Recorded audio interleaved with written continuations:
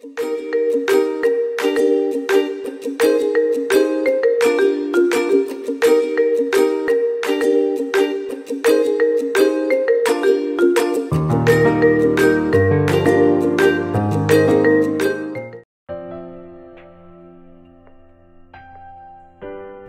the Bible, Jesus called out to a man named Simon and another man named Andrew.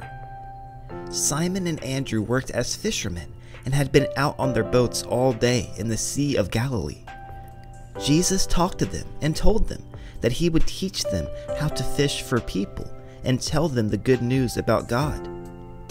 After hearing what Jesus had to say, Simon and Andrew both left their boats and immediately followed Jesus.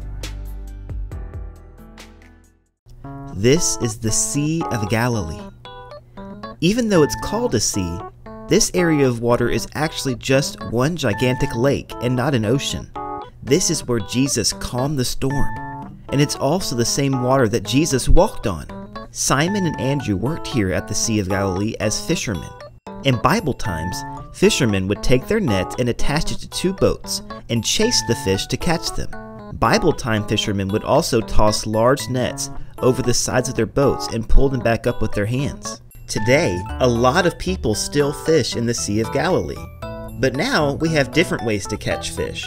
Most of you probably use a fishing pole when you're out on the lake.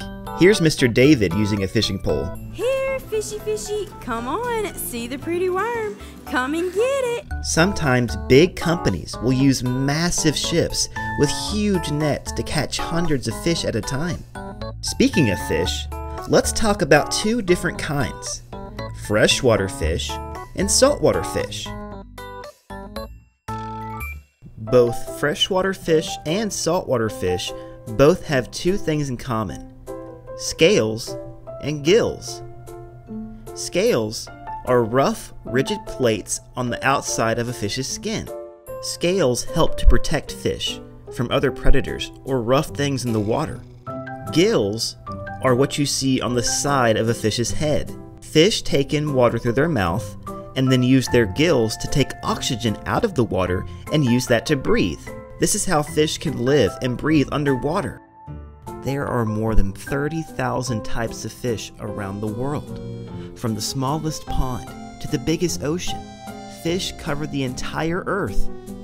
Most freshwater fish have gills that prevent bacteria, dirt, rocks, and other harmful objects from getting inside of them. This is important because most freshwater fish live in dirty areas like muddy lakes and ponds. Saltwater fish were designed by God to have different types of gills. These fish take in water through their mouths, and then salt water is filtered out of their bodies so that they can still breathe and live in high salty areas like the ocean. God designed so many unique kinds of fish, and it's so fun to see all of their fun colors, shapes, and sizes. Let's take a look at some of my favorites and see if you can guess if they are freshwater or saltwater fish.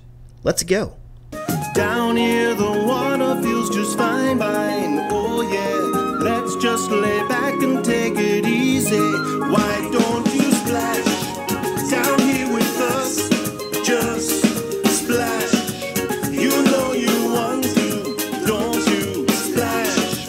Under the sea, so please stay and play all day underwater. Splashing with us. In a minute, we will have a game where we can guess and see which fish are which, so make sure you pay attention. It looks like I'm out of time for now, but I'll see you all next time on the next episode of Creation Conversation.